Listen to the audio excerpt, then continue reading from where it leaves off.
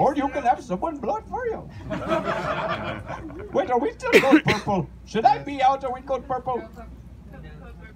Code purple. Okay, we're gonna have to limit this a little bit. Okay, no, probably not. But we will make sure the language is circumambulating. Okay. So, anybody have any questions? Oh, so first I will tell you a little bit about myself. This is my accent. This is my natural accent. I came from a petting zoo in Marin, and years of phony West Coast gurus talking like this, coming to our petting zoo. This is how I naturally talk. Yes, and so when you grow up in a tantric petting zoo,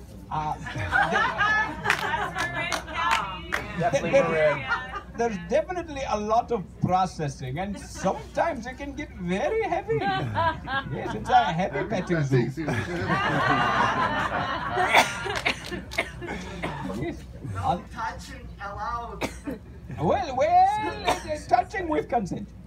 It's all about consent. With consent, there is nothing wrong. Without consent, anything is wrong. It's true. You have to be kind and give consent. You have to communicate. What's your favorite meditation technique? Oh, my favorite meditation technique. We are called purple, so I'll have to come up with some new terminology to describe it. Let us see. I correlate the bumpy bonobo. The bumpy bonobo. Yes. It is full contact transpersonal acro yoga. Yes. It's wonderful. It's very good for you. It's natural. Yes. Any more questions? What about your favorite heavy petting tantric maneuver? That would be the Shakti Shocker. Always a good one. Yes. It is, particularly for the Shakti. Or there's the Licky Licky Lakshmi. That's a good one too. And of course, everyone's favorite, Baby's Got Bhakti. Yeah.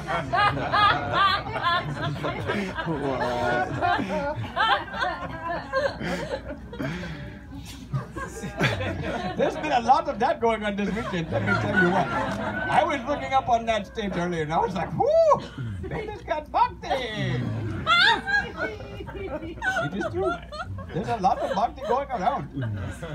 I say bhakti it up. Anyone else have any questions? What's up with you and the dragon? Well, we have been friends for a long time. He's not a follower of mine, but we do like to discuss things, you know. He's young and impressionable, and I try to guide him on the good path, you know. Well, maybe he doesn't follow you because, like, he's following rainbows, I believe. Yes, I believe he is on the rainbow road. He is on the rainbow path. He is not on the path of the guru. No. And you don't exude rainbows? I do not exude rainbows. I have been in the splash section for a few rainbow experiments, but I do not exude rainbows. No. What do you exude? Musk.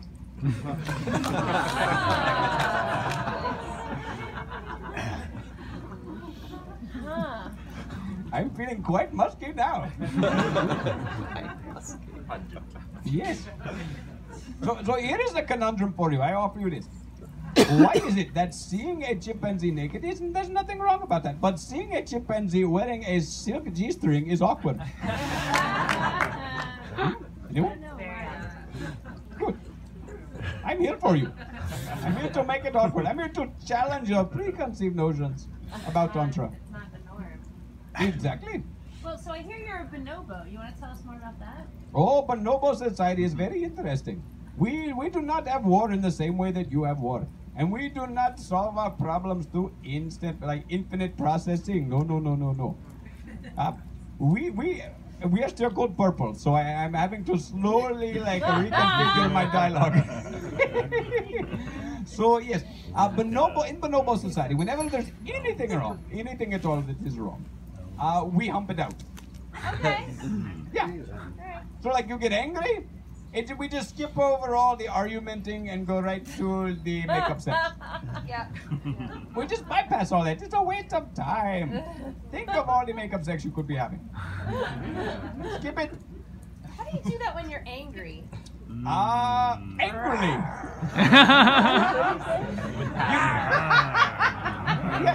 You get over it quicker though. It helps. It all has to be with consent though. It is always about the consent. Does that mean that you're attracted to lots of different other monkeys? Yes. But in bonobo society, that is perfectly normal. We are polyamorous. Polyamory is a wonderful thing. Polyamory means to love everyone. What you got to look out for is the polyfuckery. That's what causes the problems. Polydrama. Yes, exactly. Polydrama. Yep. Yes, any other questions?